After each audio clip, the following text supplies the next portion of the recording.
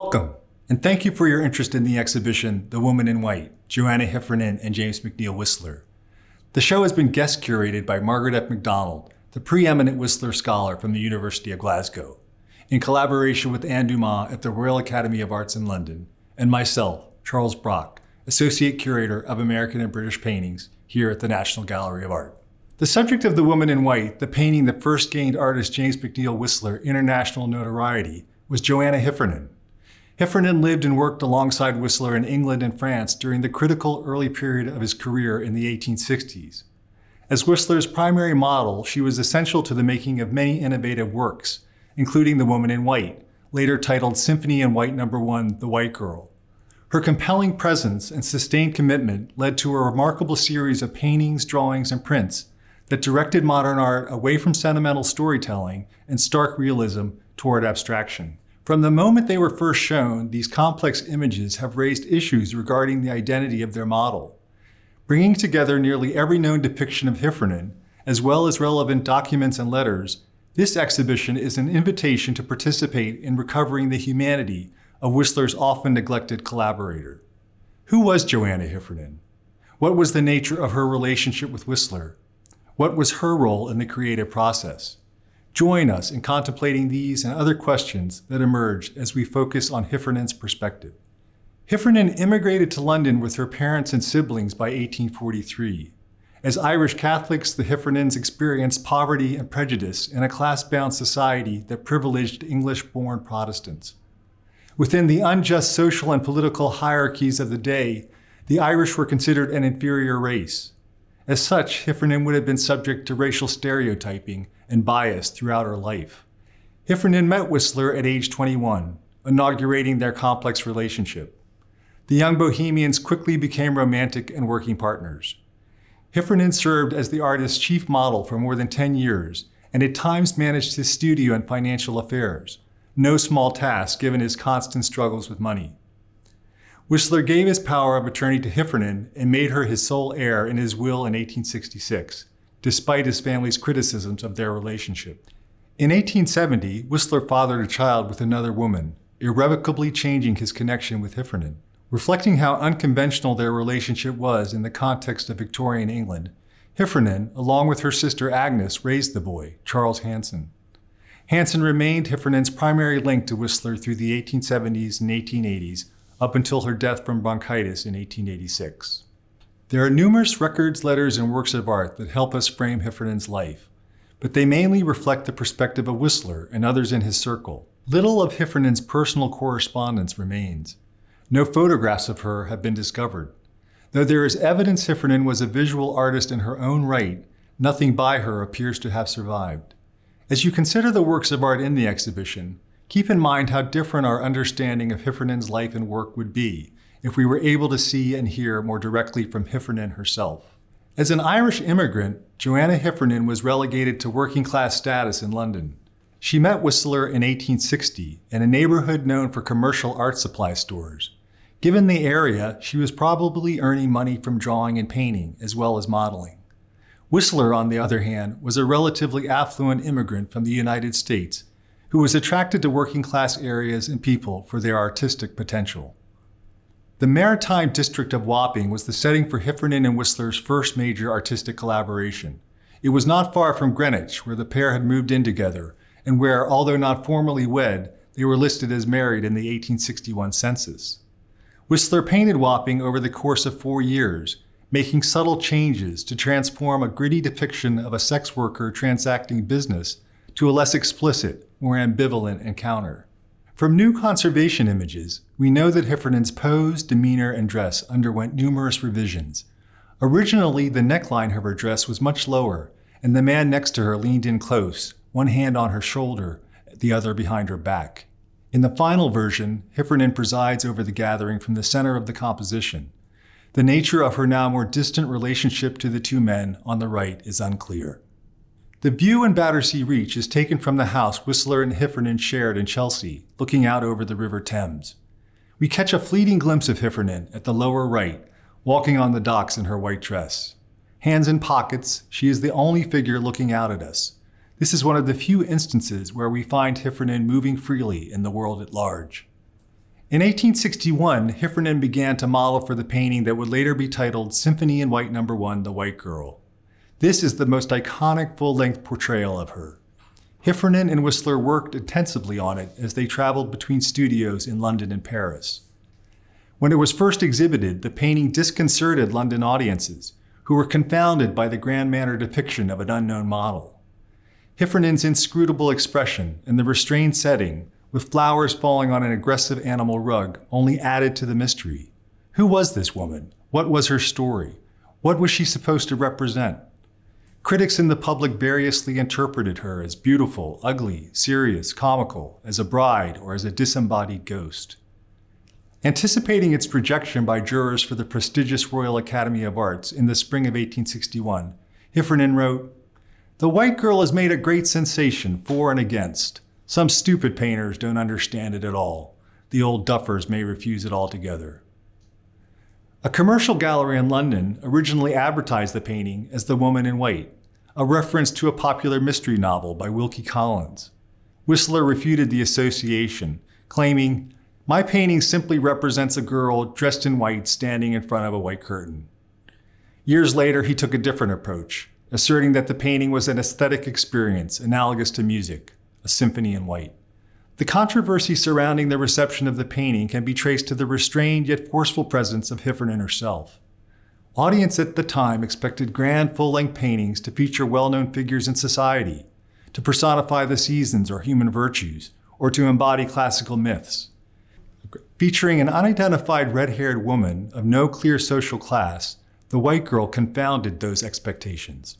Depicted here in the London home she shared with Whistler, surrounded by vases and a fan from the artist's extensive East Asian collections, Joanna Hiffernan appears reflected in the mirror above a fireplace, regarding a wedding ring on her left hand. In real life, Hiffernan and Whistler were never formally married, despite the ring she models here. In this, the third and last of the Symphonies in White, Hiffernan is no longer the sole focus. She shares the studio space with model Emily Jones, who sits to the right. Hiffernan lounges on a white draped couch, her pose complementing the horizontal orientation of the canvas.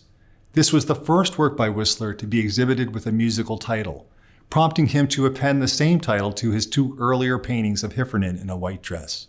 In 1867, Whistler grouped these three paintings together under the shared musical title, Symphony in White. The trio of carefully arranged interiors heralded the then radical mantra, art for art's sake. Instead of depicting worldly realities, Whistler now declared that the works were concerned with purely aesthetic matters. It was groundbreaking for a painting's meaning, what it was about, to focus solely on abstract qualities like line, color, and form. Yet this shift away from storytelling in art toward abstraction tended to downplay and mask Hiffernan's identity. How does this affect our acknowledgement of her presence and role in creating these works? The meaning of this painting, titled Purple and Rose, the Langeleisen of the Six Marks, is contested. Does the painting show a European model in costume in a studio? Or is Hiffernan meant to represent an Asian artist painting a porcelain vase? Several reviewers criticized Hiffernan's appearance, seizing on what they saw as the uneasy slippage and uncertainty regarding her ethnic identity. Whistler added purple and rose to the title in 1892 to designate the painting an abstract exercise in color. Joanna Hiffernan modeled for numerous works in which she is holding, contemplating, and wearing works of Asian art. Whistler revered the arts of Japan and China and helped usher in a European vogue for East Asian art and design in the 1860s. He avidly collected ceramics, prints, and textiles, and painted the works into scenes of his studio. More than simply copying his sources, Whistler ultimately aspired to incorporate what he saw as the underlying principles of harmonious color and abstract design of Asian art into his own works.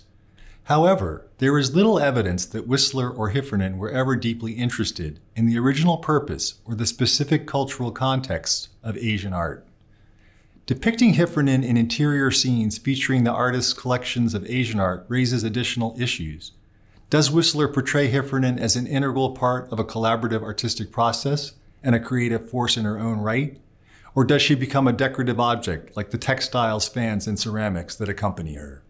The artist in his studio is the last painting by Whistler to feature Hiffernan. It's also the only one in which they appear together. Hiffernan sits on a chaise lounge at the back of the studio, identifiable mainly by her signature white dress. Another model, dressed in a kimono and holding a fan, stands between Hiffernan and Whistler. X-radiographs indicate there were once two other men in the painting. Whistler seems to be viewing the studio in a mirror as he paints the very canvas we are presumably looking at. Whistler made many etchings and drawings of Joanna Hiffernan at rest.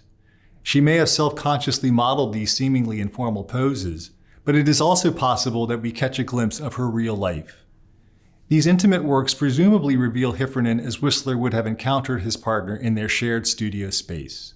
In his prints of Hiffernan, Whistler reworked her image on the copper plates over time, which created unique states, slightly different versions of the same print. When he considered the print run complete, Whistler sometimes canceled the plates, scratching through or rubbing out his rendering of Hiffernan to prevent further impressions. In this way, Whistler controlled the use of her printed image. The zigzag lines across Hiffernan's head and torso in the open book are an example of print canceling.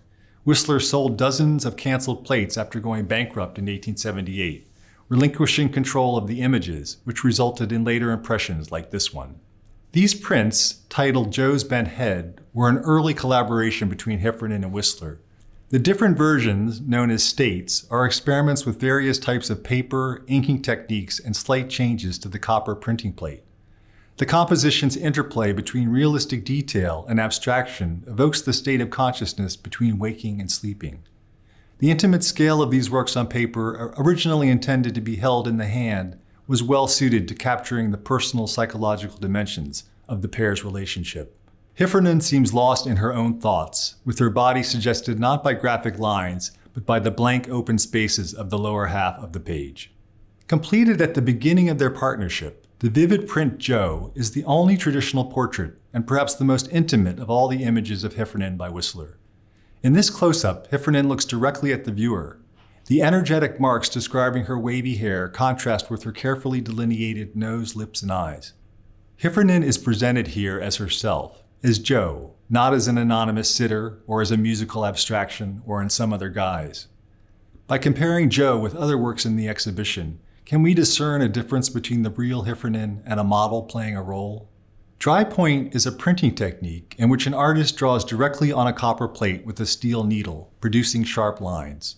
Held at an angle, the needle raises a burr, tiny fragments of the displaced copper, that captures extra ink, creating a soft effect when printed.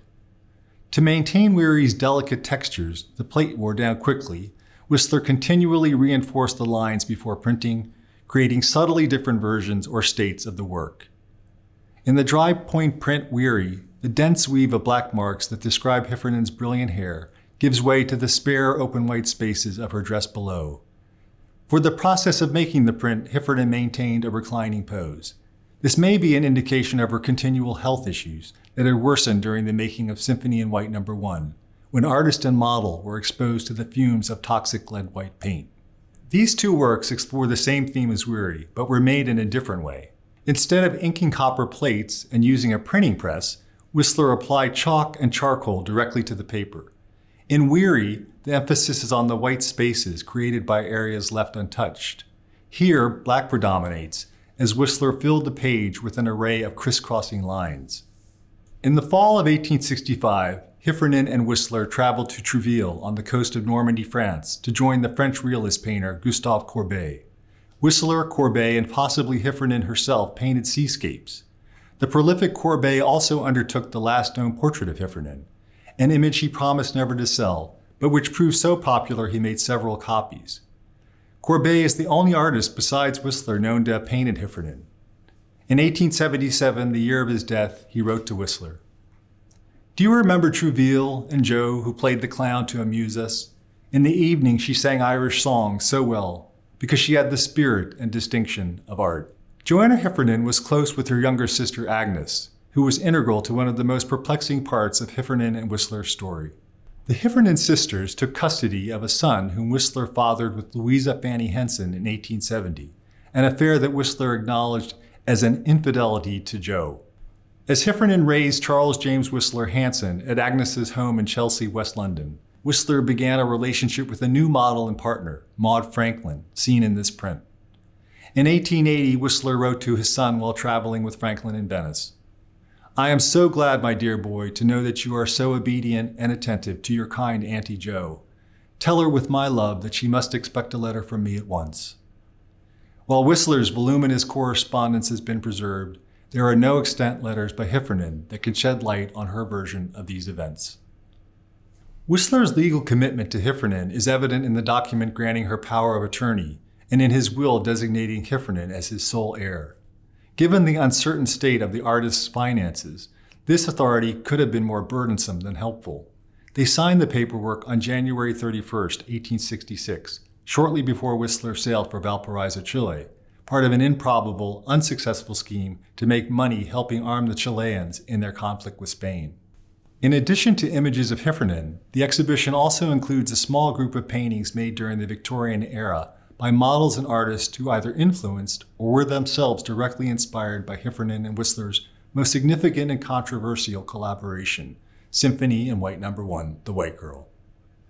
Rendering the subtle tonalities and textures of white fabrics, the works convey aspects of Victorian culture in different ways. The American painter Albert Herder's 1892 portrait of his childhood friend, Portrait of Bessie, Miss Elizabeth Newton, includes all the key elements found in Symphony in White No. 1, The White Girl: the white dress, the flower, and the animal skin rug. Whistler sold The White Girl to his half-brother George William Whistler in 1866, but it was not until 1875 that Whistler finally relinquished the work to his nephew in Baltimore. The painting was then exhibited widely in the United States and emulated by Herder and many other American artists. The Virgin Mary clothed in white in Dante Gabriel Rossetti's The Annunciation highlights the color's traditional Christian meaning as a religious symbol of physical and spiritual purity. Rossetti was Whistler's friend, neighbor, and mentor. He imagined the Christian Annunciation when the angel Gabriel announces to the Virgin Mary that she will give birth to Jesus, the Son of God, in an unconventional way. Mary is in bed, as if disturbed from sleep instead of at prayer. Both the artist's sister Christina and brother William served as models for the work. A Somnambulist by John Everett Millais evokes popular Victorian imagery of ghosts as spectral white apparitions and speaks to the era's fascination with spiritualism and liminal states like sleepwalking. A somnambulist or sleepwalker pauses on the edge of a cliff in a nightgown, empty candlestick in hand. The dark setting adds tension. It is unclear she'll awaken in time. Millais was Whistler's friend and a strong supporter of his work. He expressed his admiration for Symphony in White No. 1, The White Girl, to Joanna Hiffernan. Both his and Whistler's paintings suggest an air of mystery, but Millais provides his viewers with more narrative clues. Somnambulism and spiritualism fascinated many Victorians, including Millais, Rossetti, Whistler, and Hiffernan, who was something of a gifted medium herself. John Singer Sargent's Fumée d'Ambre is one of the 19th century's most remarkable examples of monochromatic painting in the exhibition. The woman's costume is a fantasy of North African dress that reflects the distorted view of the Arab world known as Orientalism. Sargent invented both the garment and the setting. He began the work in Tangier, Morocco, and incorporated elements from multiple North African cultures. For him and his American, British, and European viewers, accuracy was less important than presenting an exotic fantasy. Linking color to sound, Symphonie en Blanc by André Carpelas pays homage to the original Symphony in White No. 1. A woman stands in a white room. She stares out at us, clutching her garment, revealing her right breast. A vase, a shaded mirror, and her dark hair provide contrast. Like Whistler's portrayal of Joanna Hiffernan, the painting does not have a clear narrative. Painted a decade before Symphony in White No. 1, The White Girl, George Frederick Watts' portrait of Sophia Dalrymple is an important precursor. Like Hiffernan, Dalrymple is dressed informally in a full-length white dress. But whereas Hiffernan's social status was never entirely clear, Dalrymple and her sisters were well known in upper-class cultural circles. In contrast to the ambivalence and tensions that animate Whistler's portrayal of Hiffernan in The White Girl, Watts's portrait depicts Dalrymple as relaxed and self-assured. Belgian artist Fernand Knauf admired Whistler, and the two exhibited alongside each other in shows organized by the avant-garde symbolist group Les Vins in Brussels in the 1880s. Knauf's portrait is a rare instance in the history of the theme of the woman in white, where the subject is depicted as an artist. The selection of paintings in the exhibition of white women dressed in white by other white artists reflects the lack of representation of people of color in mainstream Victorian visual culture. Though these artworks did not challenge Victorian racial conventions, the implications of Symphony in White No. 1, The White Girl, are more complex than they appear at first glance. Many viewers would have perceived Joanna Hiffernan as Irish based on her skin color, facial features, and distinctive reddish-brown hair. Within the biased racial hierarchy of Victorian England, the Irish were considered a separate Celtic race, subordinate to white Anglo-Saxons. Featuring an unknown Irish Catholic working-class immigrant in a prestigious visual context typically reserved for powerful white elites, a style known as grand manner painting, The White Girl unsettled the traditions of full-length portraiture. The work's complications and contradictions inspired Whistler and Hiffernan's contemporaries to create their own interpretations of the theme, and have continued to fascinate artists up to the present day. Across the 20th and 21st centuries, Archibald Motley, Diego Rivera, Romaine Brooks, Barclay Hendricks, Kehinde Wiley, Vic Muniz, Amy Sherald, and many others have reimagined the power dynamics of portraiture and greatly expanded its range.